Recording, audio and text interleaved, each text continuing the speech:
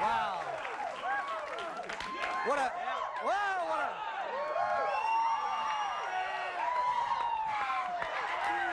Yes, the juices...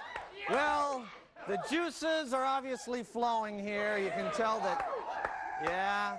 Spring has hit Seattle. I think it's pretty obvious, you know. They're cracking open the wine coolers in Burien. I think we know that. In my neighborhood, the annual boom car competition has started. Pretty much going to have the competition, the annual contest to see who can rattle my windows from 5, 6, 7 blocks down the street. It's exciting. I really love spring around Seattle because it's that time for the weather around here to play that cat and mouse game, you know, that starts in spring and continues all the way through summer. We all know that thing. They sort of, enough sun, here's another sunny day, just enough to lower your defenses, and then just when you commit, right, to the weekend at the ocean, just when you take the top off the car, leave it at home, drive it out, whoa, the storm hits, right? Got him again. Good. That's good, Dad.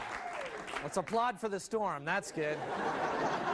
That's good. Love this time of year. Although, actually, I have to say that if you're new, if you're not familiar with, you know, the spring in Seattle, if you're new to the area, you might not notice some of the more subtle signs of spring that make this such a special time in Seattle. So we thought we might help you out with this guide to the signs of spring. For example, the flowers are blooming in the cracks of the Alaskan Way Viaduct. The Art Institute students are wearing a lighter shade of black. Yes, that's right. It's spring. It's spring, ladies and gentlemen. It's spring. It's spring, a time when a young man's fancy turns to Texas-style couch dancing. Definitely a sign. Gary Justice is wearing his tie just a little looser.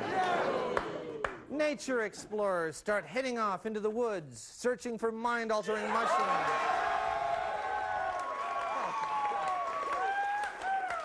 Yeah. And finally, the Mariners are in last place. We're sure a sign of spring. We know it's spring.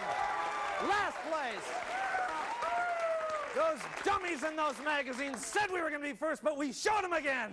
We're in last place. Yeah. All right, go team. It's the time of year, I have to say spring, the time of year when you should get up, get off your butt, and go experience nature like this guy. Take a look.